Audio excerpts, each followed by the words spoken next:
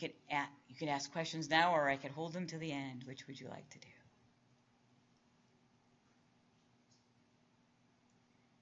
All right, well, I'll just keep going then. All right, so here is another study. So since my classes were all flipped, right, and I made the mistake of pointing that out to administrators, they were like, you can put your classes online. And I was like, I want to put my classes online. So how do you sell that to administrators? I can't say that I don't want to put them online because they don't really care what I want to do, right? But they care about what students want to do. So I thought, well, let's do a study because it's like kind of like, old musicals from the 40s, let's build a barn, let's put on a show. So this started off, this started off, I actually got 2 publications out of this, so, that can't be a bad thing, and a presentation. So then, then I had to do research about, I had to do my lit review about online classes, and that helped me learn a lot. 1/4 of college students, which is about 5.4 million, this was back in 2014, took at least one distance learning / online course during fall 2012. That seemed like a lot to me.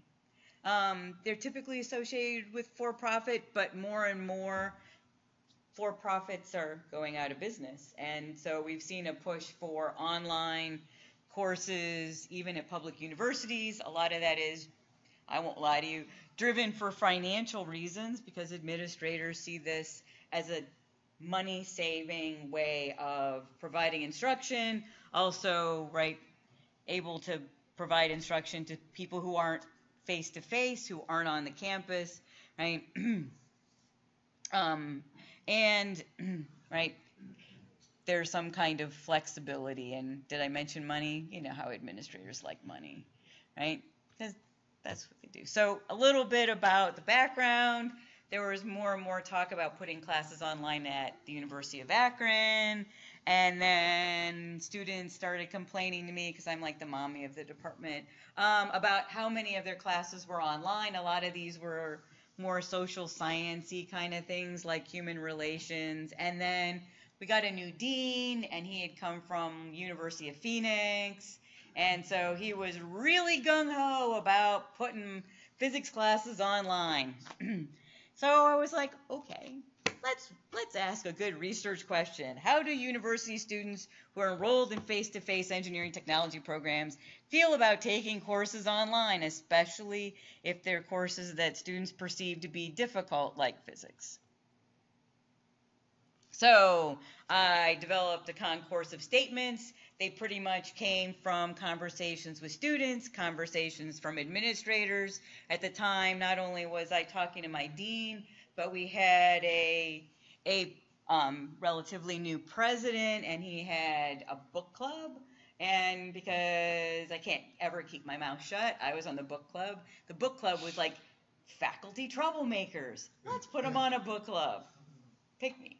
But it gave me an opportunity to talk to him a lot about online classes. So, unbeknownst to these people, I was writing things down, came up with this concourse of statements, and then used Fisher's design of experiments to select my Q sample. So I ended up with 45 statements that represented, right, the communications about online classes at the university. And some of those I made sure were from administrators, and some were from students, and I labeled them all in my Excel program because I love Excel. Ended up with 47 of my students. They were in first and second semester of tech physics. They sorted, at their final exam. And then they answered their post-sort survey questions. They had a lot to say about this. I don't think I had anybody who wrote, I put them at +5 because that's where they belonged. They were really, this was like a hot button topic, right? They wanted to write a lot. They had very strong opinions about offering courses online. Ended up 60% of my students had taken at least one online class, which is part of why they had so much to say about online classes. So we'll kind of fast forward to the results. So 3 factors. Factor 1, I called it keeping it real and face-to-face. So it was basically half of the students who participated, and they totally rejected the idea of online classes. And most of them had taken at least one online class. And boy, do they had a lot to say. They did not like online classes.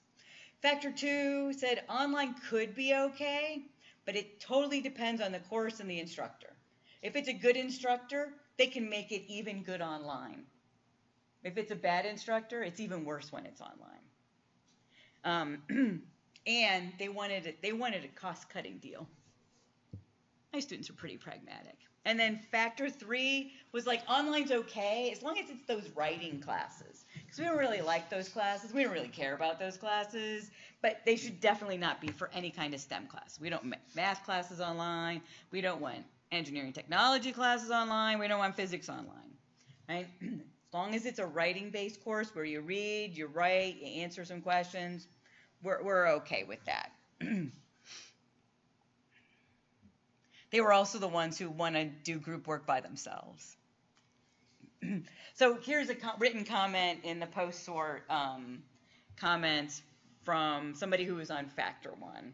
He said, I took a previous online course. It was a decent course, not horrible, but not great. I feel like the traditional classroom setting is a richer learning experience. These are like freshmen and sophomores who don't like writing classes. Than online classes, because in a classroom setting there is interaction and collaboration between peers and instructors, which I believe is a crucial part of learning. Simply, learning to me is more effective in a classroom setting. Sometimes my students really impress me. They often impress me. And here is comments from, depends on the course and the instructor. Factor 2, 3 different people. Number 23 wrote, a good instructor is required regardless of the teaching medium. To them, everything is about the instructor. Number 36 said, I like being in a class, interacting with people, and talking to people outside of class. I like to work in groups to make sure we are all understanding the material. And number 41 wrote, probably summarized this view the best. I think it would be a bad idea if all classes were online. If the professor isn't that good, then the course is gonna be tough and students wouldn't learn that much. Some online courses are all right depending on the course and the instructor. And then a person who ended up on Factor 3, online's okay but not for STEM courses. Engineering, physics, or any STEM degree online will deter students and fail miserably. It's like teaching a mechanic to build an engine with a blindfold on. Ends up, because of some of the other things he wrote, I knew who the student was. Before he came to become a mechanical engineering technology student at the University of Akron, he actually went through an online truck repair school. So I know, how do you learn to repair trucks? By watching videos but not touching tools and trucks. Well, in the end, that was kind of his question. Seemed like a good idea at the time. But so he had a lot to say about online classes, especially this kind of thing, right? Because that's how it translated. The idea was you watch videos for this online program, which he paid money for, right? And then, you're supposed to be able to go repair diesel trucks. Yeah. And then there were some consensus, so that's one of the beautiful things about Q, is where things come together. And then part of the interesting thing about consensus was that students agreed to disagree with the statements that came from the administrators, pretty much my dean and the then dean and the then president of the University of Akron. So students said, oh no, simulated labs are not as effective as those using real laboratory equipment. Totally counter to what my dean, who's not a physicist or an engineer, right, thought. I don't remember what his degree was in education, but his background was like anthropology. Or the then president, whose background was accounting. They were like, oh, they're just as good. Well, students didn't seem to think so. Students feel like they learn best with hands-on activities in the lab. Engineering technology majors are pretty much hands-on kind of students anyway.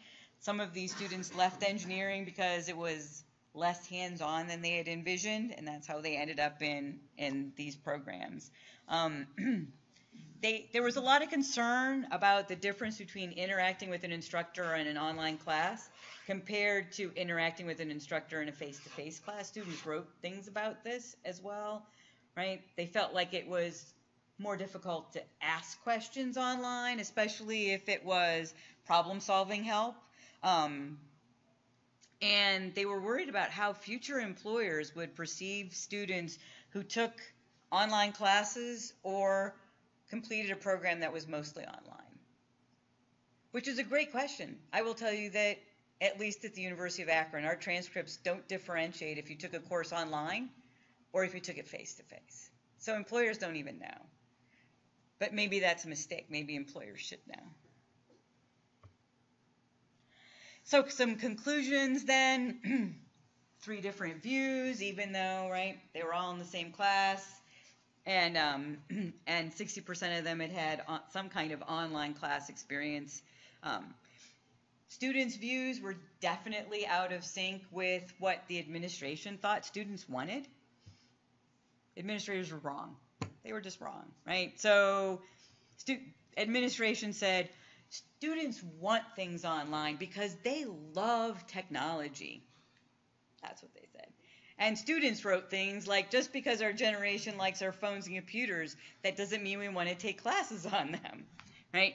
The administration said that, right, that they had goals that were related to enrollment, tuition, and budgets, right? Students said, if you're saving money, I want to save money, right?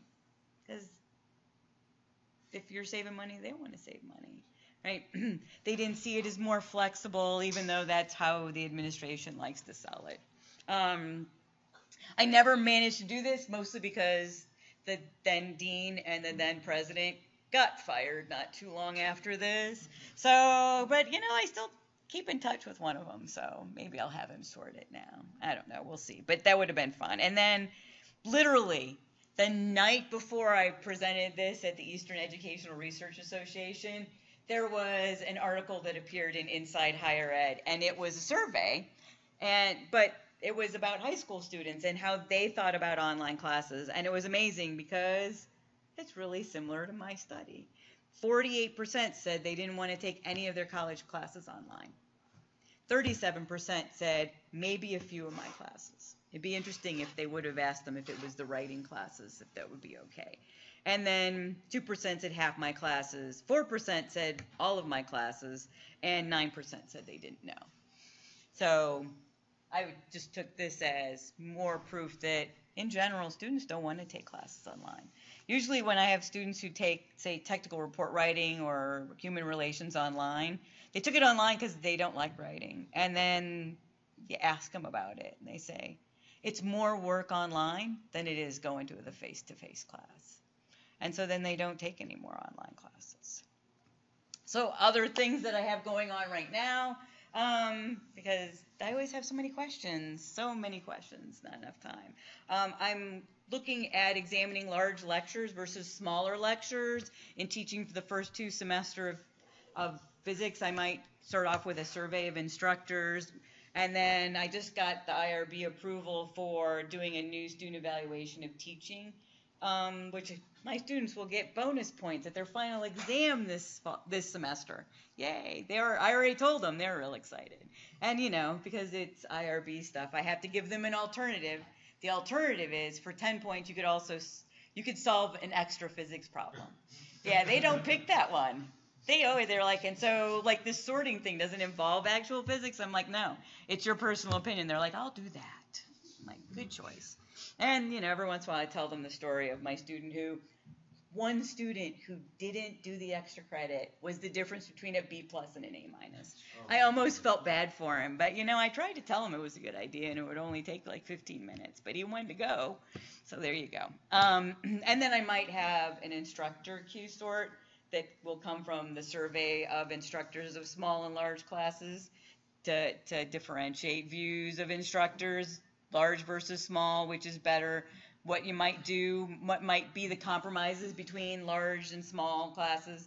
That part is still kind of percolating in my head. And then I'm going to continue examining the theoretical aspects of Q methodology. I did, as I might have mentioned, a study on free speech on campus, and then it's a long story, but William Stevenson is dead because, he first published something in 1935. So long gone, but I managed, his daughters have now passed away, and so there were a lot of his unpublished manuscripts and some dissertations and things that aren't ending up at the Center for the History of Psychology, which happens to be, it's international, happens to be at the University of Akron, and so a lot of the Stevenson artifacts are going there, but some things they didn't want, and I managed to get some. And so I actually read this 1951 dissertation. So fun because it's all typed with a typewriter, and then they make little hand corrections, and you think, yeah, because you're not retyping this whole thing. That would be horrible. So grateful for Microsoft Word or anything like that. But anyway, I got inspired to do what we call a single case study, which delves more into the methodological aspects as well as allowing me to delve more into this speech crisis view that emerged anyway. So I'm working on that because, I'm traveling, and so that's a good time to write. Anyway, so that's what I've been up to. Anyway, that's it. We have time for questions and discussions, but of course the faculty and students should be careful because what you say may be written down and used as a cue. It's very possible. It's true. Yes. I have two questions. Mm-hmm. First is, what does Q stand for? That's a great question. Q actually does not stand for quantum, which I was under the... No, it obviously doesn't stand for quantum. No. And don't tell me it stands for the continuum because I don't believe you. No, it doesn't. It doesn't, but when we hosted the Q conference, I really wanted the guy who played Q. I really wanted him to come and be a guest speaker. Put his picture on your slide. I know, right? I mean, he's a public figure, so it's... Yeah, and he went to Kent State, which is just like 20 minutes down the road. Yeah. So you haven't answered the question. Oh, so when factor analysis first was created, it was R factor analysis. I have no idea why R. And then Cyril Burt actually came up with the idea of, instead of grouping items, which is what they do in R factor analysis, so they do that for surveys and some other things, like I did it for the force of motion conceptual evaluation to show that it's valid. Anyway, but then Cyril Burt decided that he wanted to group people, and he called it Q factor analysis. And then there's also P, which I don't remember what P is even for. There's P, S, R, and Q. And I think they just literally, it's just a letter. Well, that's dull. I know, right? My other question has to do with the flipped classroom thing. Do you find that it's ever a problem for individual students being made to do group work because they don't have good interactions with their peers because of certain assumptions by some people that certain types of students are the wrong kinds of students? I'm thinking specifically about people of color and people of quote-unquote the wrong gender. That's a great question. Usually women students tend to group together. And I don't assign groups. You only have like one woman student in your class, and the boys don't want to work with her, and they diss her, and they diss her, and so on and so forth. I mean, it can be an extremely unpleasant experience. Oh yeah, and it's funny because I have never had that happen. I haven't had that happen, but I've had students who... related to the fact that you're a girl yourself. Yes, probably. Yeah, I think so. And so I think it's something boys should watch out for when they do flipped classrooms. Oh, absolutely. Well, and I've had a couple of students who are definitely more like in high functioning Asperger's in the spectrum, and students don't want to necessarily work with them, and they don't necessarily want to work with others. And sometimes I just have students who they're just kind of antisocial, and I used to force them to be in groups, and I don't do that anymore. I kind of make myself their de facto partner, and I just try to spend more time interacting with them than I do the other groups, which means that I just run around and a lot more, but that's okay because I need to get my cardiovascular workout somehow. Good answer. Thank But what about the size of your classes? Are these, what size are these classes? My classes are usually 25 to 30. Okay. So, but because I'm on the not nice list, my in the fall my class will go up to 48. So, thus my interest suddenly in I'm not sure how I'm going to do group work, and the room that they have me in. So, I converted the old physics lab, which had high tables, and then what I lovingly call junior high desks. You know, with the tablets, kind of like these, but they're individual. And then I redid it all, so there's movable desks, and they can make their groups however they want. Though that room can only maxes out at 30, because I literally have 30 chairs. And so now I'm going to be in different kind of classroom spaces, and I'm not sure how that's going to work. At one point, the university, when we were booming and didn't have enough classroom space, they made more space by just shoving more junior high desks in classrooms. And I think that I'm going to end up in one of those. So I'm not sure how I'm going to do that. I'm also not sure how I'm going to prevent cheating. Because that's going to be a problem. You're not a small, well, you're called a small University of Ohio, but you're not small. You're 30,000 students. Yeah, well, now we're smaller again. So now with grad students, we're at 22,000. And as far as like undergraduate population, we're somewhere between 18 and 19,000. So much smaller than Ohio State. Oh, yes. Yes. Like there's a rumor that one day all public universities in the state of Ohio will just be branch campuses of Ohio State, but it could be just a vicious rumor. I think Matt had Yeah. a question. So I've got a bunch of questions, but I'll ask the one that's on the top of my head. So with the flipped classroom study, when you group people, you do your Q testing, the active learners and the passive learners, is there evidence that like amongst one of those groups, that the flipped classroom is more beneficial to them? Do you have some other standard quantitative metrics that you look at compared to the standard classroom? Because I'm interested. Yeah. Okay, there's these two groups, but that's kind of going to happen in the flipped classroom or the standard classroom. Right. I'm wondering if the passive learners, do they perform better when you force them when they're in the flipped classroom, or the active learners, or that's a great question. So grades are not a stable measure, but I can tell you one of the interesting things from when I first flipped my classrooms is that what happened was I gave more A's and B's and fewer C's, but the D's and F's stayed the same. And that's been pretty consistent. So I think the active learners just become more engaged, and then they learn more, and the passive learners are still the passive learners. And, you know, no matter how hard we try to drag them kicking and screaming through the first and second semester of physics, some of them, I mean, literally, I have some students who are like, yeah, I know I'm not doing well. I'm just going to retake this class. I'm like, okay. And then I'm surprised because then they want to take it with me. So they don't see that it's me. They know that they didn't get it the first time and they needed to do something different. And sometimes they do, and sometimes not so much. And can I ask a follow-up? Have you tried performing the Q sort at the beginning of the semester and then presenting to the student based on your output? This is the distribution of grades that people in this, or something to like activate them, like these are the outcomes that are most likely to me based on the way I've been sorted here. I mean, you don't have to say for sure the grade I'm going to get, but that might work, or at least I could. Or they would say, you know what, I'm fine with that range of outcomes. That's what I expect out of the class, and they'd be happy with it, right? Right. Well, and one of the things I did was I made it so the second semester of physics, they can't take it unless they got a C- or better in the first semester. I got tired of hearing D is for degree. I learned that from my students. I was like, no, D isn't for degree. D is a D. I would cry.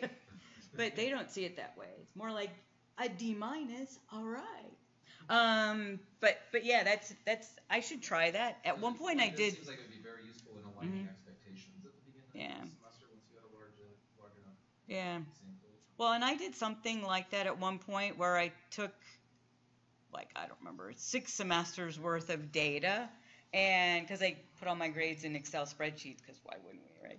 And I went through and I basically did linear regression with all the data, and I found out, so homework's 10% of my grade, the overall grade. but it predicts 89% of the time what your final grade's going to be and what your test grades are. It's the best predictor because that was before I flipped the classroom. And it was because the students who were struggling and doing their homework learned, because that's why we assign homework.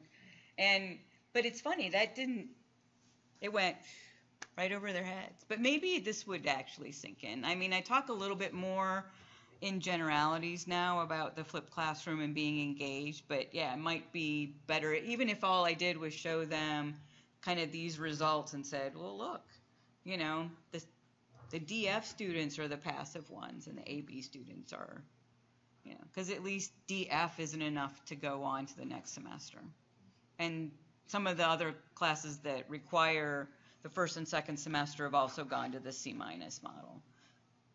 So, there was another question. So the grid that you had for putting the cube stuff out, I noticed that there were fewer spots for the +5, -5 sections. Do you have to pick, these are the 2 that I wanted to put in the +5 section? Yes, generally, technically, but you can't make them. And I have been bad at.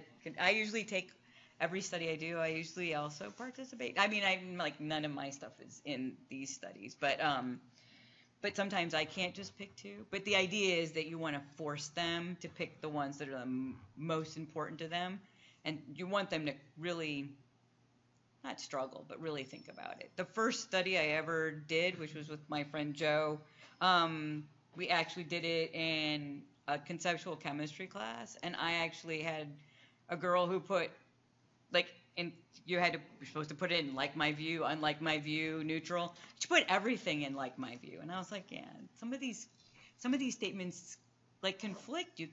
She was insistent. She agreed with all of them. I was like, okay. She's a quantum mechanic. She's in a super resistance. That's it. Yeah. Very no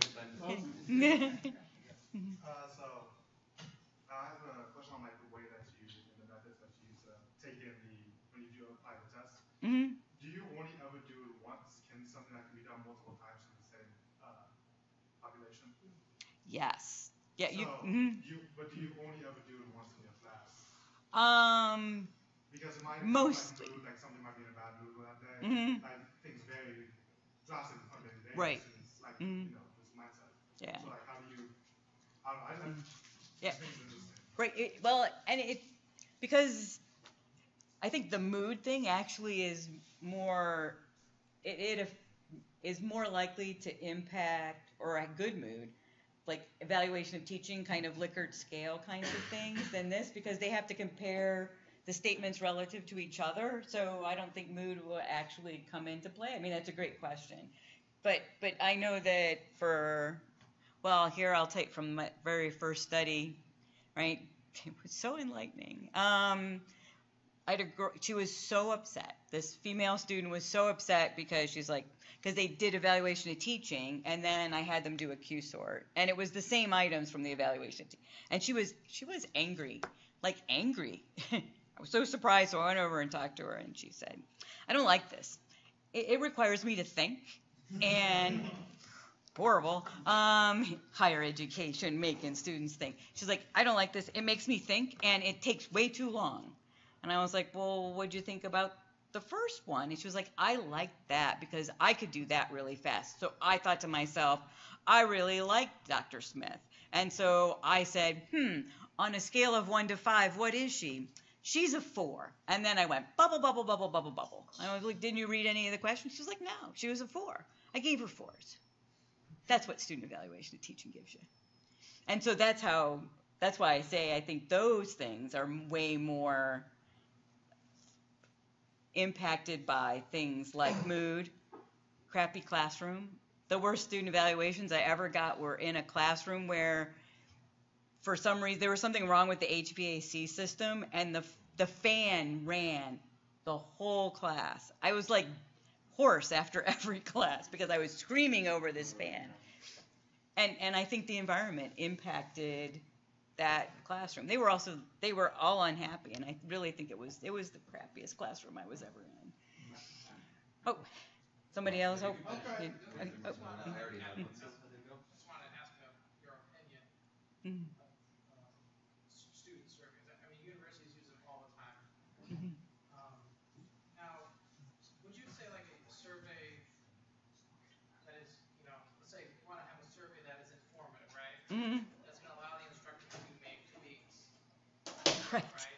Mm-hmm. And if that survey doesn't accomplish that, should that be changed? Mm-hmm. Oh, heck yeah. Oh, let me tell you. There's a reason why my friend Joe said, you know how you're always talking about student evaluation teaching. I'm always talking about student evaluation and teaching. In fact, because I can never keep my mouth shut, I actually ended up rewriting our retention, tenure, and promotion article for our current AAUP contract.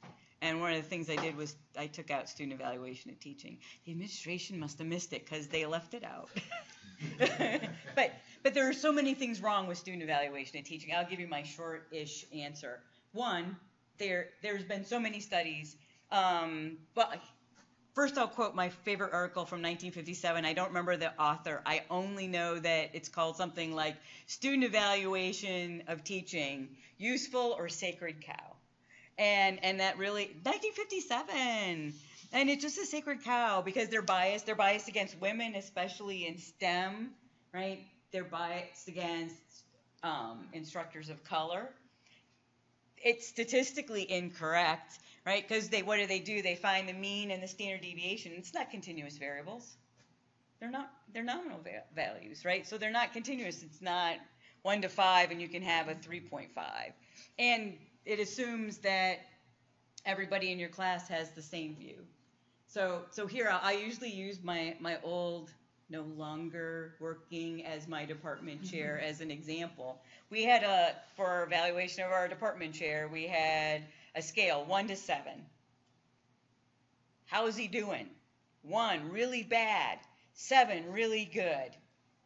So the person who is not me, who was in charge of that committee evaluation, the chair, reported the results. And literally, it was like a 3.5. And everybody was like, that's really good. But then they had all the written comments. And if you read the written comments, you were like, this dude is not a 3.5. People either love him, boy, do they hate him. So I asked her to plot the data. Oh yeah, 1s and 2s, 6s and 7s. But we gave a 3.5. But nobody had It sounds like it's out of 4, so it even makes the right, exactly. And you just go, but that's not the view. The view is this truly dichotomous viewpoint of this guy, and that the same thing happens in student evaluation and teaching, along with the fact that if the class is perceived to be hard, they're usually going to rate you lower. It just goes on and on. I won't go on and on so much, really. Yeah. So universities seem to adopt this system as a cosmetic thing to make it seem like. I'm just wondering. Oh no, that's a great question. Oh, I've asked this question. It's because it's easy, not because it's good, not because it's valid or reliable, because it's easy. The only reason I'm bringing this up, I would like to be a fantastic teacher. And I think that people who do a good job at it, or a really good job, I applaud them. I think it's a very difficult. Doing particle physics research is easy compared to going to a classroom setting, and and then I think you did bring up technology, and that's one of the comments that I would get on surveys. They would be like, we don't like the technology, or stuff like that. But if they did like a hands-on demo, they were like, he brought in a demo. This was amazing. And I kind of picked up on that. I thought, well, that was really interesting.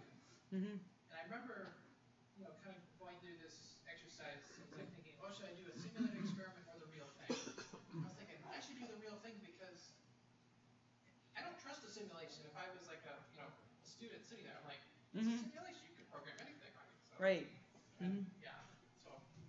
Oh yeah. Well, and that's part of why I'm going to do this new study that's more of evaluation and teach. I've done a couple before. For a while I had a joint appointment in the College of Education. I actually taught. That's right. Free math teachers because they needed a math ed person, and hey, I have a degree in math. Anyway, and I did an evaluation of that class, but this next one is going to be more in that line. The problem is that I think it's hard to like expand that over a larger scale, and that becomes the reoccurring problem. I've made enough of a flack about student evaluation teaching on my campus that somehow I've managed to be on some committee that, you know, it's a university committee. It may or may not actually happen, but it's how to re-envision student evaluation at teaching. And I think that we're going to have a lot of those discussions. But it's not easy, and that's part of why we keep doing something that doesn't actually give anybody valuable information. And I think we do it for the administration. They want a number. They want to give everybody a number. My old department chair, the guy who was, you know, the 3.5, I had to sit him down once and explain that you couldn't just take then we got numbers for each class, like a summer. And he would just take all of them, and then you had 4 classes, and he'd add them all up and divide by 4. But, you know, this class had 30, and this class had 16. I had to, like, explain to him about, like, weighted averages. But that's what administrators do. But they don't care, because in the end, then they have a number. You would get a number, and now we can compare your number to the average number. And nobody seems to care that it's a number, and they think that's really good because numbers are good. Everybody likes numbers, but they're not valid. They don't do anything, but it still makes administrators happy. Sorry for any administrators in the room. So do we really want to maybe just end it? Very different topic. How much enthusiasm that the audience is going to have for discussion about evaluation. But let's thank our speaker again. And any students who want to meet with Professor Ramlo downstairs in the SPS room are welcome to come and chat with her. I'll take her down there right after I get I had one more quick question. Sure. With the study for the online courses,